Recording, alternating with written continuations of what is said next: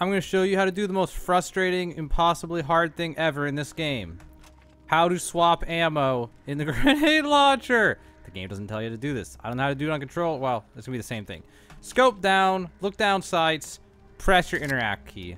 That's how you do it. It says at the bottom right, F, but it does not explain it, and it's not in the key bindings. There's no way to know unless you watch a video like this. So, aim down sights, interact.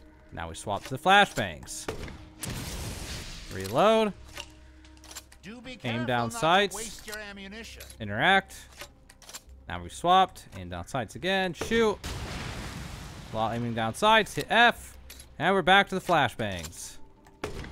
That's how you do that. It is so incredibly frustrating that the game does not explain that at all.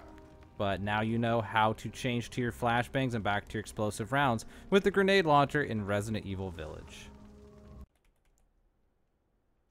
If this video helped you, consider helping us by subscribing to our channel.